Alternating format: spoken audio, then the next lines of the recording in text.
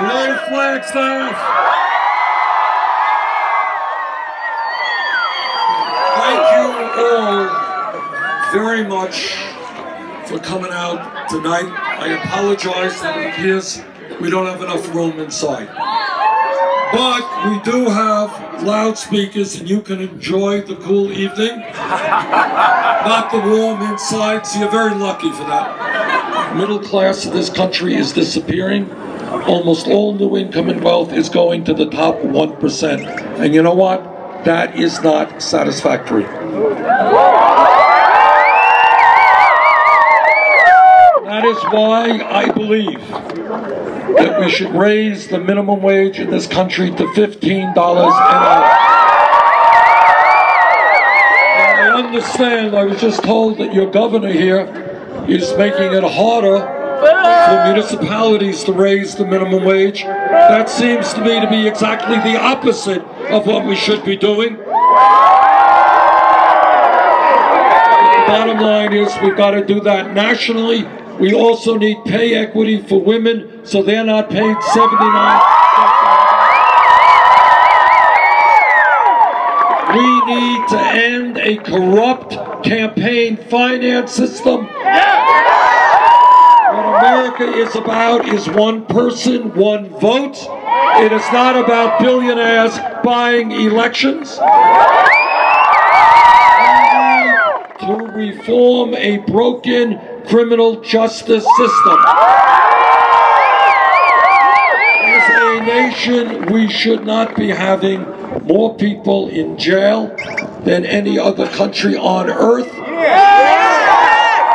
Instead of locking up large numbers of young people, often African American, Latino, Native Americans, you know what we should be doing?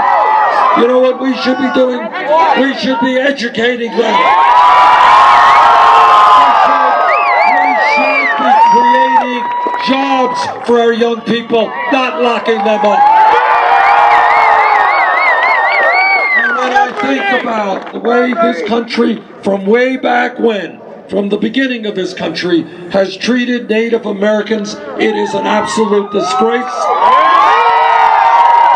It is not acceptable that treaties have been broken, that people have been cheated, and that today we have the Native American community experiencing some of the highest rates of unemployment, some of the lowest quality education, some of the most inadequate health care in this country. That is not acceptable. If elected president, we will treat the Native American community with the respect they need.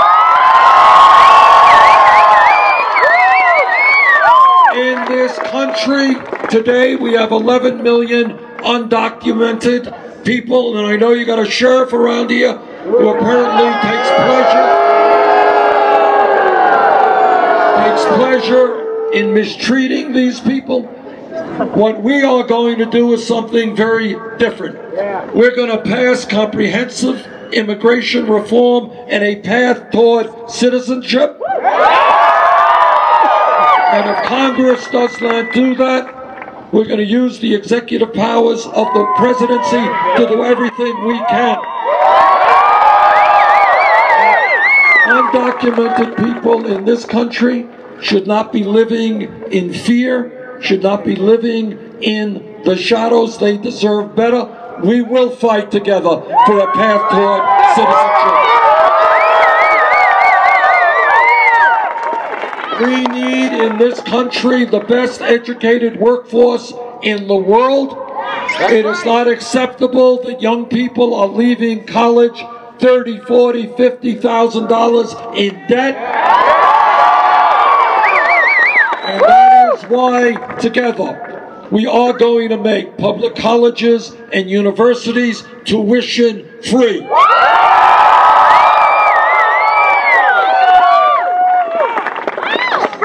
And we're going to pay for that through a tax on Wall Street speculation.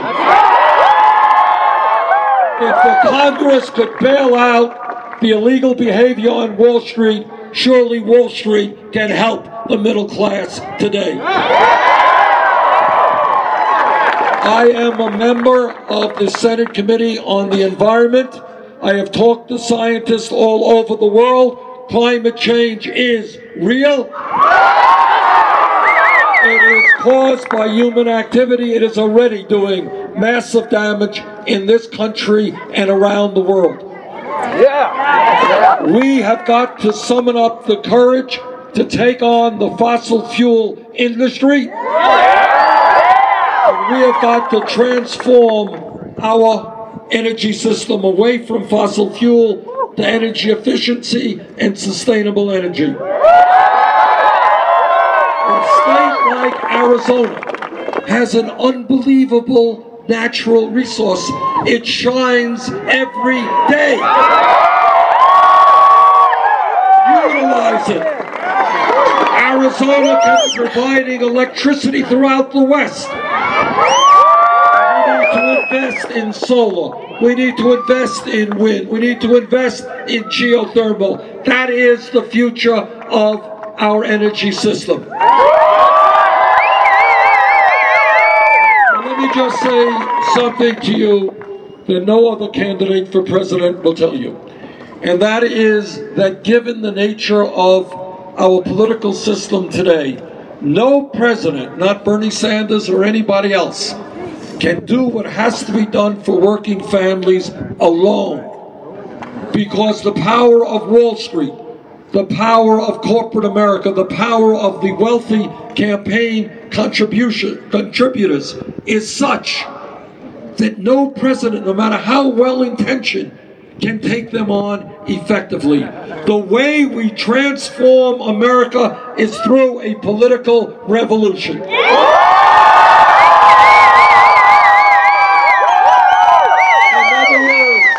Millions of Americans are going to have to stand up, fight back, and demand that we have a government that represents all of us, not just billionaire campaign contributors.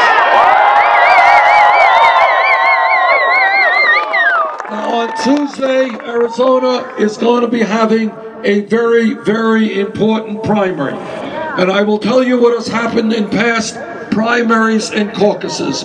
We win, and we've won 9 states so far. We win when the voter turnout is large. When working people and young people come out in large numbers, we win. When the voter turnout is low, we lose. So what I am asking you, next Tuesday, bring out your friends, your relatives, your co-workers. Let us have a record-breaking turnout here in Arizona. Let this state, let your state help lead this country in the direction of a political revolution. Thank you all.